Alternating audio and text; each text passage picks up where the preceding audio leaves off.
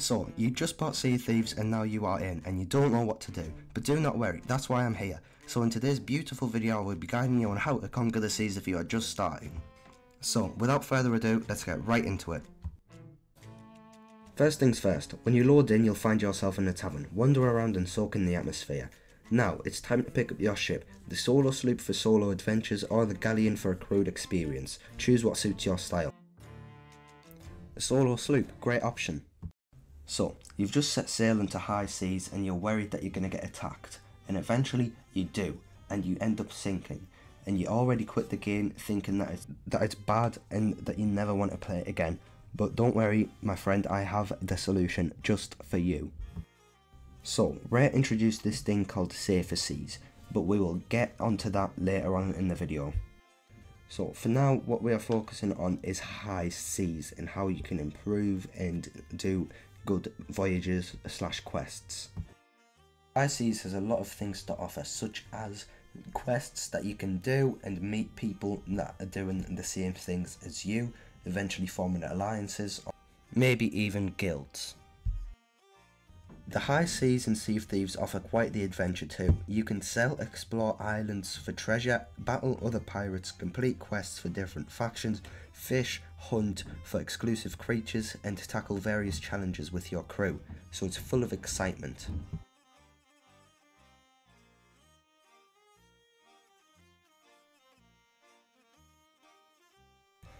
There are a few things that new players like you should stay away from, and those things are Reaper's Bones and the Hunter's Call.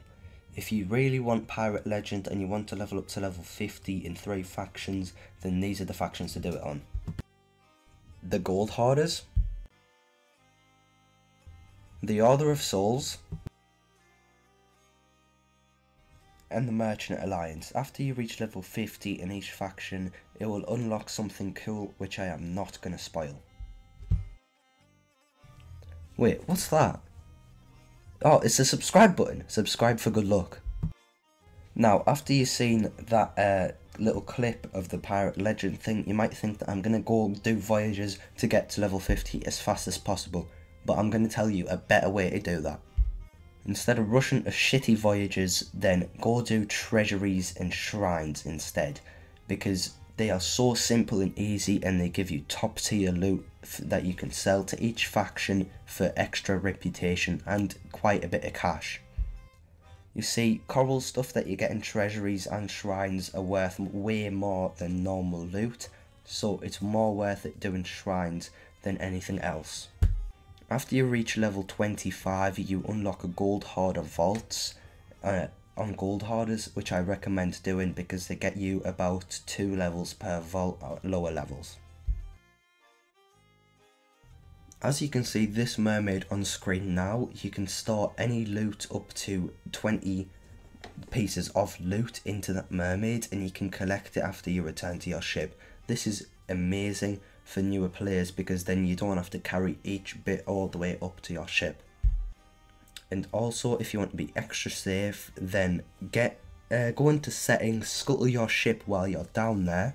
Do not press scuttle and change seas, just the normal scuttle option. And then sail back to that same shrine, go collect it from this mermaid as shown on screen now, and all the loot should float up ready for you to harpoon it.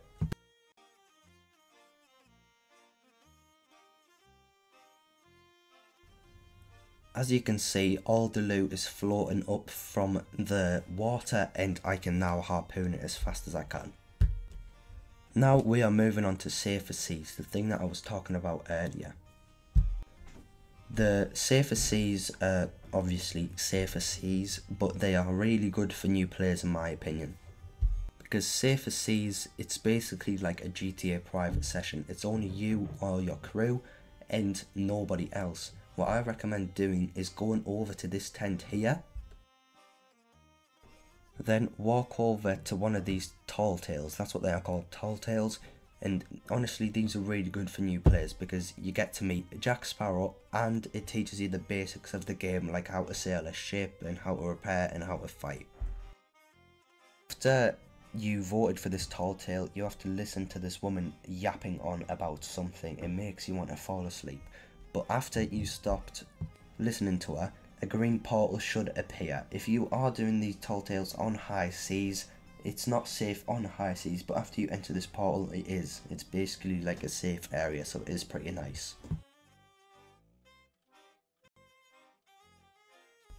Another great thing to do as a new player is go in Maiden Voyage. This also teaches you the basics of the game and how to fight, raise and repair ships and dig up treasure. Each Tall Tale and Maiden Voyage tutorial has different perks and flaws. But there is one secret that they do not tell you. If you follow where I'm going now, you will find a secret underground bunker with loads of money. So if you go up this path, there will be a pond that you will have to search for a key up there.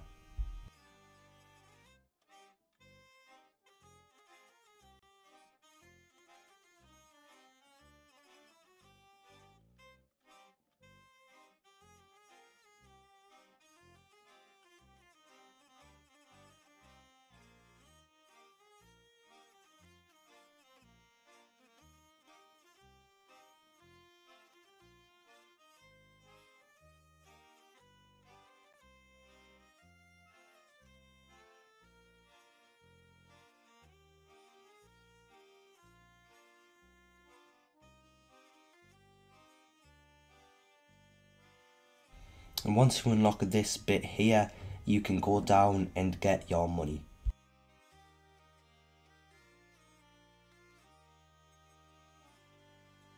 After you reach level 25, like I said on the shrine bit, you do end up getting a gold hoarder vault. These get you about 2 levels. If you're under level 30, these get you about 2 levels per vault.